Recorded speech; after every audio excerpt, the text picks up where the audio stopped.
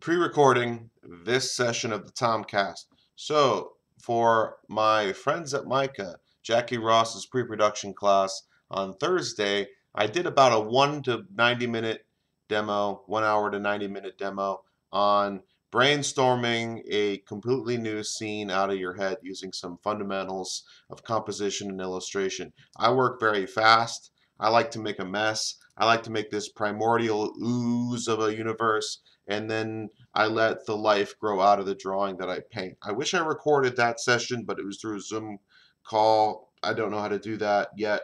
Probably could figure it out. But back to the point. I am going to keep working on this. I have my coffee today. It's a beautiful day. It's Pacific Northwesty, 63, breezy and damp, and the grass is growing, and the trees are budding, and the birds are chirping, and it's just fantastic outside. So I got some deep, deep breaths of that wonderful, warm, nurturing, moist air. And now I'm going to keep drawing, and I have a bunch of new ideas as to where to take this 90-minute piece into something that might be 4, 5, 6, 7, 800 hours worth of work. So we've already done about 30 minutes worth of work today, and now I'm going to put away this original drawing, this brainstorming session, and now I'll keep going. So here's some things I'm thinking about. I didn't like how much the figure was covered up, so what if I pretend this cape is of a thinner material and the wind direction is slightly different? So we're getting some of the contour of the figure underneath. Because really, I just wanted to draw a figure, and in the time of the class, I didn't have time to draw that figure out. I had to get to the composition. So we used the old cape trick to cover up the figure so we don't have to spend too much time drawing it. But now, I'm going to render it out. On the playlist this morning is Paige McConnell's Maybe We're the Visitors album. Paige, famously of the band Fish. He is the keyboardist. Pianos. Paige on the keys, as my friend Quillis might say. Gotta get a highlight on that booty, because that's fun. Come on, anatomy's fun. These knees are probably too low. Let's adjust that. Looks like the knee was correct here, but then the calf was like too big. Something.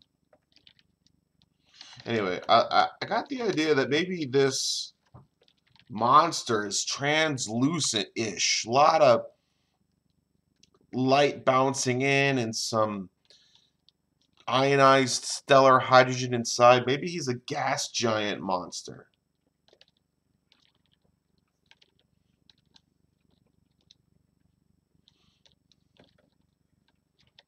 Most of today will just be drawing, not talking so much. I'm really digging this new album.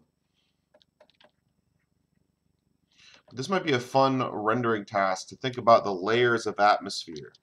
Ooh, speaking of atmosphere, let's define some more clouds back here in the background. I was having a good time looking at the way the clouds change shape as they roll over the round Earth. Like flatten and they stretch out, but you're seeing them from the bottom side. Because if the Earth's round and the clouds are always at a normal, they stack up vertically like a set of cylinders. So if you have a curve, I have 3 cups here, but I can't hold all 3 at the same time. So if the Earth was flat, all the cups would stack up parallel with each other. But because the Earth is round and clouds grow against gravity vertically, it's more like there are like sticking toilet paper tubes around another tube. This is what I want to demonstrate here. The cloud is this, it's vertical, and the Earth is round. So as the clouds go away from the gravity, they're going to arc too. Just came to that conclusion the other day. It's a way to prove the Earth is round without even moving from the spot you're in.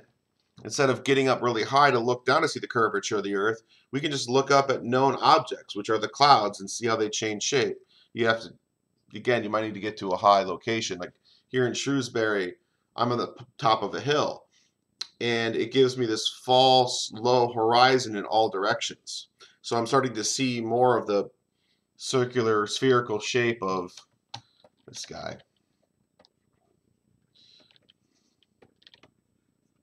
I'm not great at talking. I'm working on it. But that's kind of why things sound a little silly. I'm practicing talking, like Joe Rogan says. Had a good chat with my buddy Dorian last night about people who talk for a living.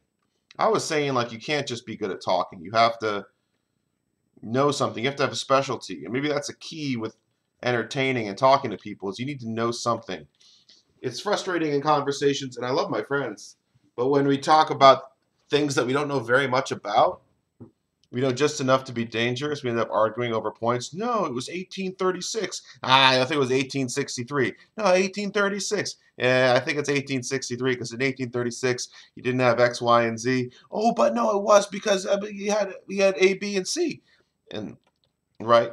But if you have an actual expert who's humbled by the amount of research and knowledge there is in a specific subject, they might say, well, yes, the theory, like you suggest, is correct. However, what I've found in my research is I've seen, in my experience, instead of talking in generalities, the educated person talks in specifics pertaining to their point of view, things that they personally have observed.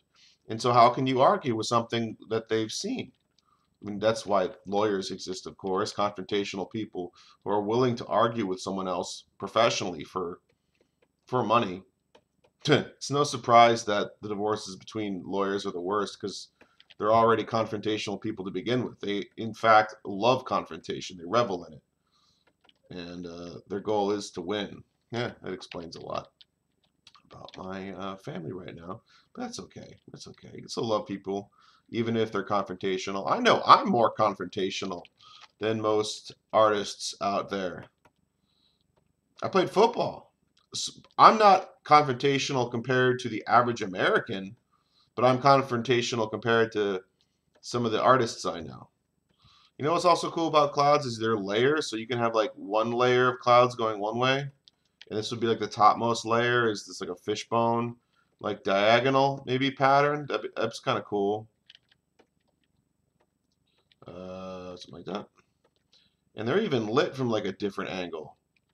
Like the topmost clouds might actually be pretty like underlit and pink. Like the top lit clouds are probably brighter than the low clouds because they're getting more of that light, aren't they? They're not occluded by the earth and thinner atmosphere. It's kind of interesting. We're just going to play with it. Just going to have some fun. It's like really high contrails. It's interesting. And that'll like, maybe we can do a little curvature of the earth suggested there. I don't know, man. I don't know if it's really working, but I like the idea of it.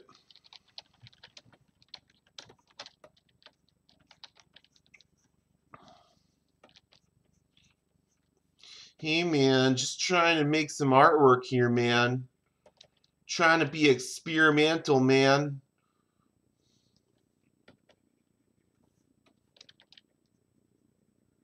So I've established already what the color of the glass is and what the glow is from inside of this crane. And now I'm just going to establish the front window. See how much more compelling that is? So much more compelling. So much more interest. If you can just think one layer further. Think in layers, stuff stacked up on top of other stuff. So you have your general shape, and then maybe I'm imagining like another like mini winch system here, or maybe it's like there's a crane to bring the operator up onto the crane. That's kind of a neat idea.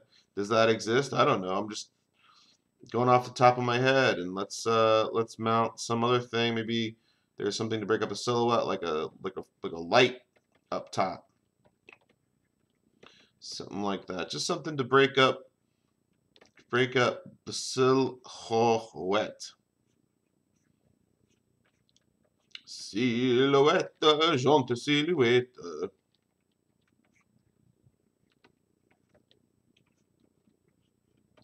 Could even make this really old school. We can make a little grate to it.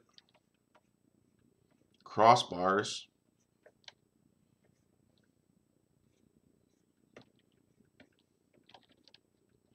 Maybe just one crossbar there.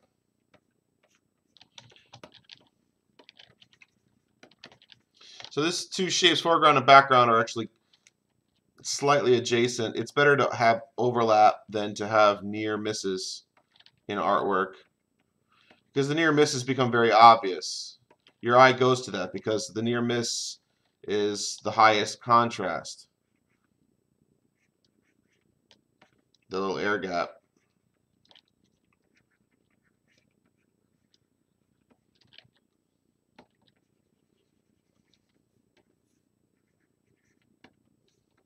Just to darken the background just a little bit, a little illusionism trick.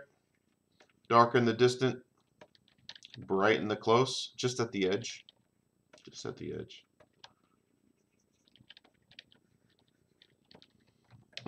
Getting excited. So just a couple details back there to make it a little more interesting to look at. Just a little bit. A little more saturation, a little more brightness. Just give some highlight there. Just very, oh so gently, just make it a little bit lighter as it's popping off that surface. So if you want something to recede, just make it a little darker. If you want something to pop out, just a little, just a hint brighter, just a hint. 1 to 5%. Right? If you really want to make it hit, let's go a little blue and really gently 30%. Little highlight there, little highlight there, boom. Boom. Talking like the Doc, two-time. 1993, 1994. Who am I talking about? The great and only Dr. Disrespect. Has a book out now.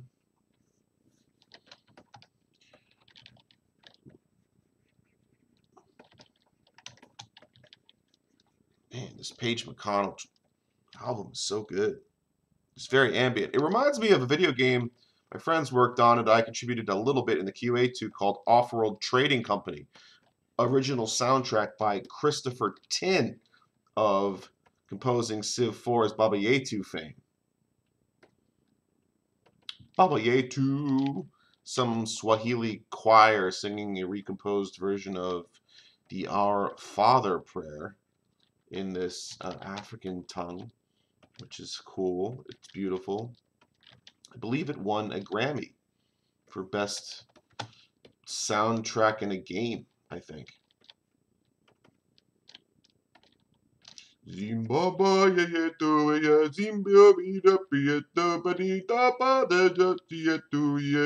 something like that. I think that was pretty good, actually. I'm not even ashamed of that rendition.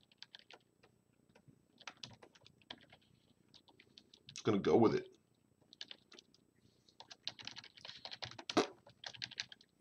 It's like super curvature of the earth, making going it kind of fisheye. Maybe I'll go the whole scene a little fisheye. It's like warp everything over to the right just a little bit. Let's change this. That's not the same color, just a little different concrete color. Yeah, that's what I want. That's a little better. Celebrate the silhouette. I miss Team Fortress Classic. I miss Team Fortress 2 as well. Maybe I'll go download that today. I need to play a new game, ladies and gentlemen. It's been so long.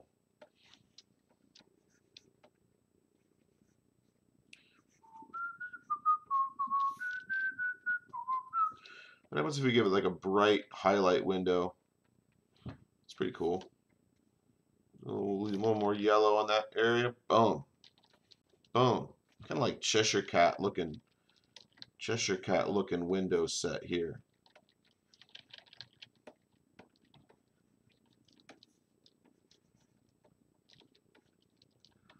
And maybe browner at the bottom.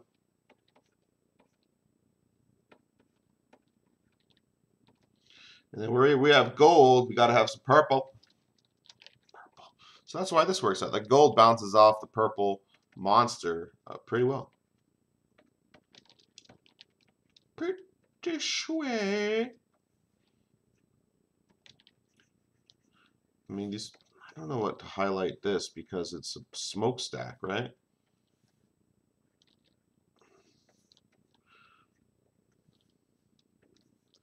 I don't know if, not feeling it. Let's change it up. Yeah, I'm not feeling this thing at all. I don't like the change of materials. It probably should just be like dark.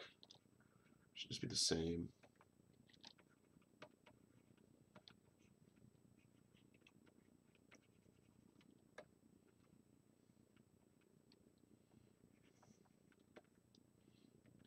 See, the repeating, if you have repeating shapes, they tell pattern, they tell direction. And if they're the same shapes, just one's bigger than the other one, it's indicating perspective. So that's why repeating forms are so important in establishing scale, depth.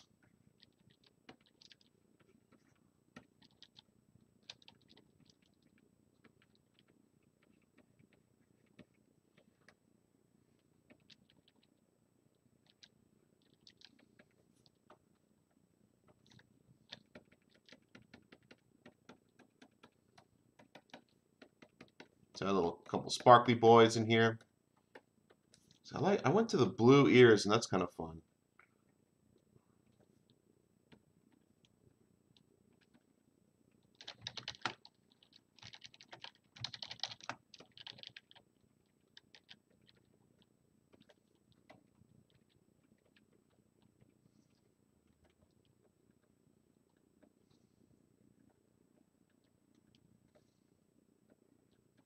Yeah, I'm liking that now, that hard blue. That's fun.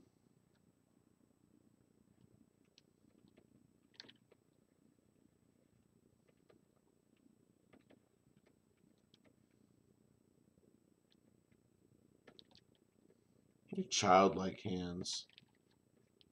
Makes it. I like the idea of trying to make the monster vulnerable.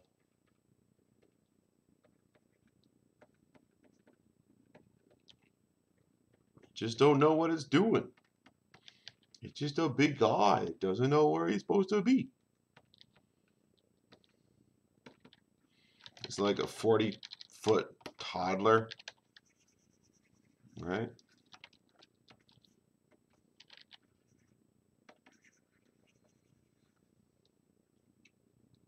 So I want a gray low cloud line. I just don't know what color, what shade. I guess it's got to be cooler. That feels all right.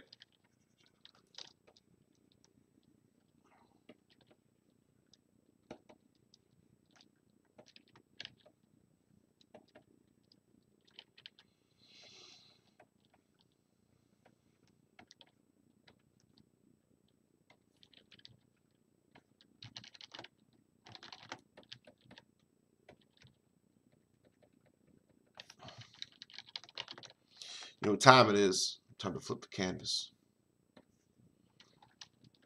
All right, I'm immediately seeing that this sign is a little janky. Whaling, Turner, construction.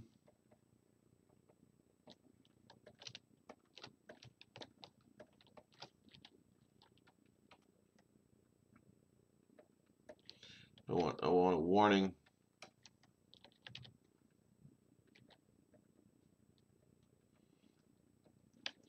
Some say it was a warning. Some say it was a sign.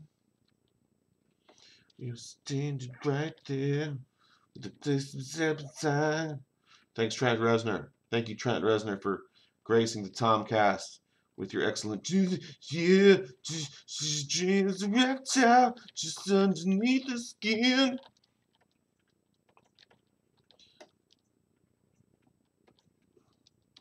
Let's get some green lights because they're weird.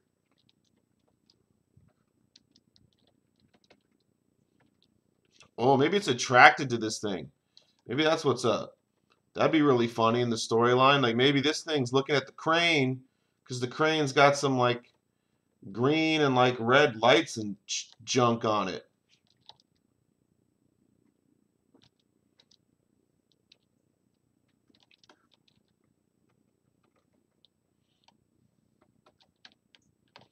Oh yeah, we got a narrative now. We got an action.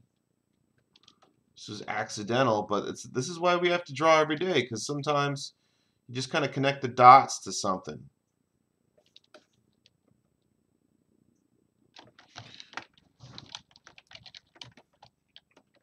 Dude's like, wow, there's a thing over there. Maybe it's like me.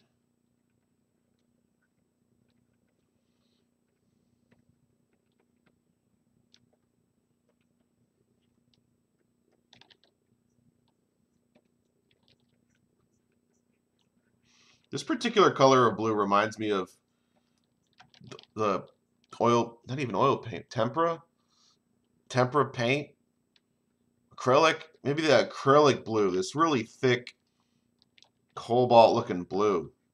Yeah, it's that acrylic high school paint. Dr. Thomas Anastasia, rest in peace. Hope you're doing good in the hereafter.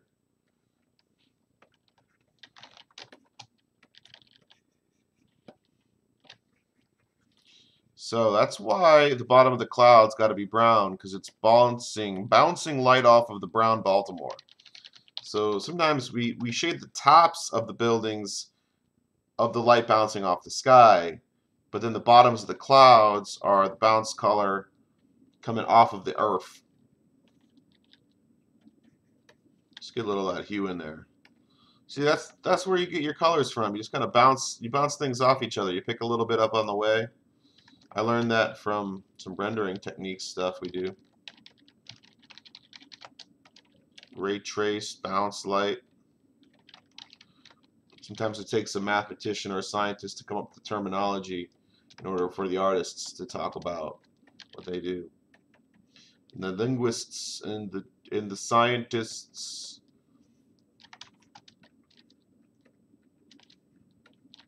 it is the collaboration across disciplines that gives us an enriched language of communication.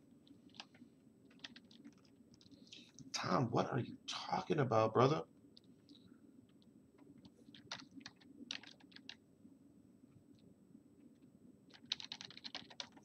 So I just want to like take some of that brown out of these clouds in the background. So I'm gonna go with maybe hue layer and go a little bit richer, healthier blue. And let's see if we can knock some of that brown out. Hue is not doing it. Let's try color. Color's better. Yep, that's what's up. That's what's up. Just going back to a more average blue. Maybe it's too bright. I want to blur everything out there too.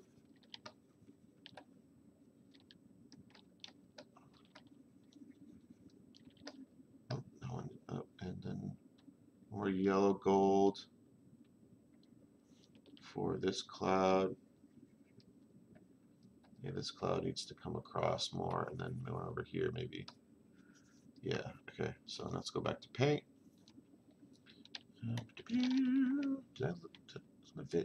Where's my music at? There's not enough songs. It's like 35 minutes of songs in that Page album. Come on, man. Come on. Okay, I need new, let's go maybe Interpol. Nah, I don't like the music when it's talking when I'm painting. I gotta have no talking. Why? Because I'm the one that needs to be talking. Nine Inch Nails had some really cool non-talking albums, like Atticus Ross, soundtracks. This is tough. I don't have any music on my computer that doesn't have talking on it. I'm liking these DJ set videos, ladies and gentlemen. You can go on the internet and look up a Benny Benassi, and you'll get these DJs is playing in beautiful environments. Like here's one. Here's just a DJ set. It's a single Circle, CERCLE, and it's DJs performing in wild places. Like this looks like Petra or something. Super cool. I'm probably gonna get that audio part cut out because I had too much of it. Just get some music in the background. It's important to have a soundtrack.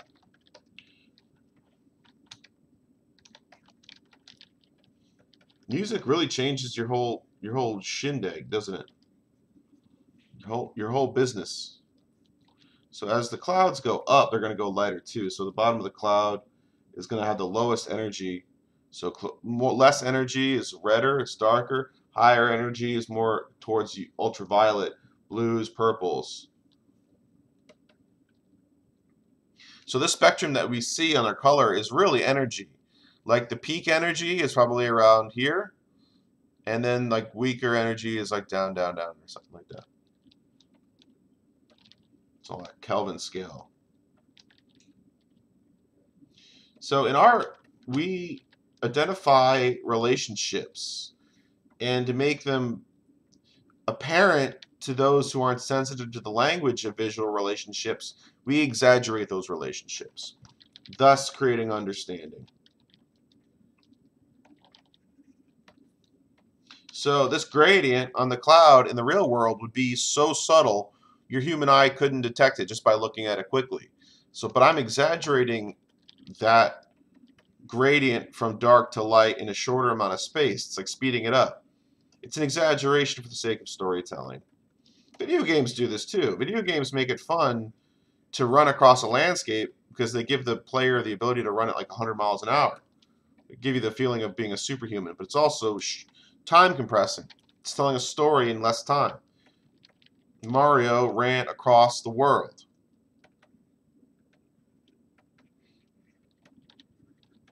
You don't, in a book, it'd be very boring if you described every single step that Mario took to get across the whole of the subcontinent. I'm going to speed up that time scale. I think that's why games are fun, because games take the experience of the real world and abstract it into a way that gives the viewer the perception of like tremendous power. Like playing chess. It's metaphor for the moving armies across Europe, isn't it?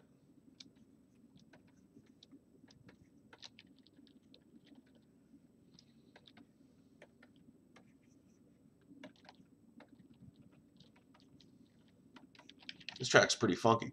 Solomon at Theatre Antique d'Orange in France for Circle. Very cool. Man, I miss concerts so much. I understand why people go to the club now. I never liked going to the club.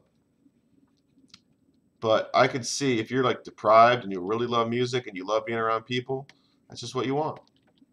I guess I just didn't love being around random people that much or being around just pure music. I just didn't love music as much as these people love music.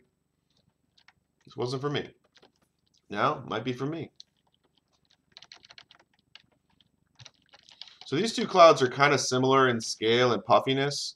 So I want to delineate this one, make the details of it just much, much, much bigger.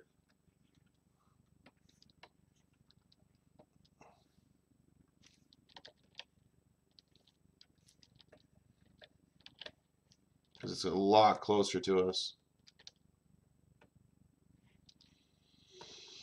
So to make this thing really pop, I'm going to go really dark. Ooh, too dark. In the cloud.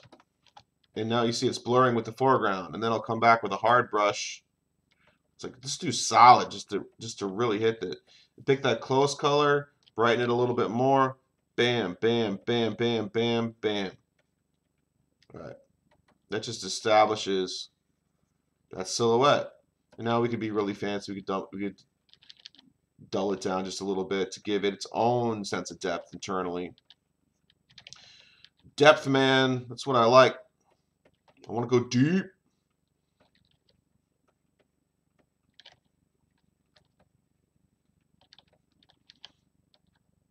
It's so easy just to get lost in some details. What's going on here? Is there like a hook, a thing?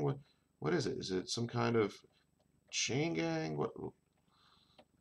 Some kind of controller?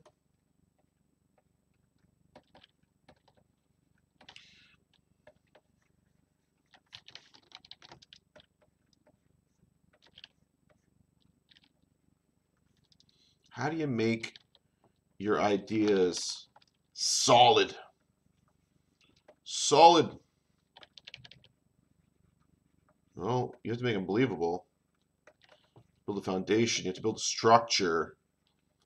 Structure that holds the forms together.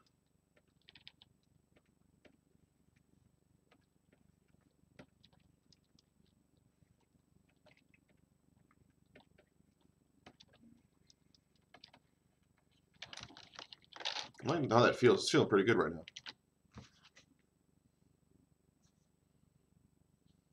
Get some messages.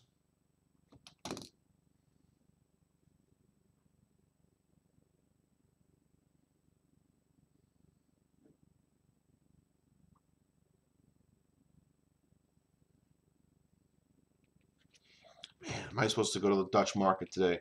I don't think I can, though. I don't really want to drive much. I drove down to Hunt Valley last night. Got some Wegman subs. Oh, I just remembered I got a sub in the fridge. Yes, ladies and gentlemen, yes. I was talking to my artist friend, Mary Kate, last night about the intuitive nature of drawing. Like when we draw as much, when you draw as much as I do, which is like 30 years, an hour a day of drawing, you just do things subconsciously. And that's one of the struggles I have showing people about drawing is I just assume that everyone knows how to move their fingers. And just the way that I don't know how to talk very good, other people don't know how to use their fingers very good. I forget that I have to really step it down to the basics. Get basic. Get your pumpkin spice latte. And get your pencils and pens out. And draw primitive shapes. Circles and squares and triangles. You gotta work on it. Oops, that's too, I don't like, I want more of that blue atmosphere between us and this back cloud, so it's not going to be as saturated as the foreground clouds. Still got to get that gradient, though. It's going to go a little bit red, but not a whole lot. So I just dab a little bit in there and then sample it because it's mixed with the background. And we get something close. Let's do one of those like J.J. Abrams style, like mid glows that goes through the thing.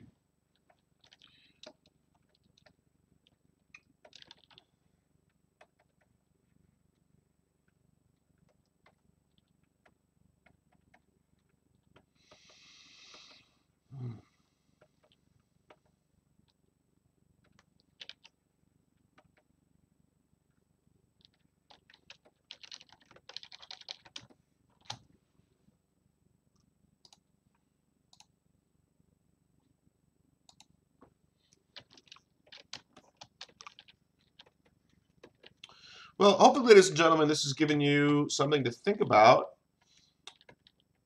and maybe it inspires you to go and draw. You look at this and you say, Tom, that's all right, but I think I can draw better.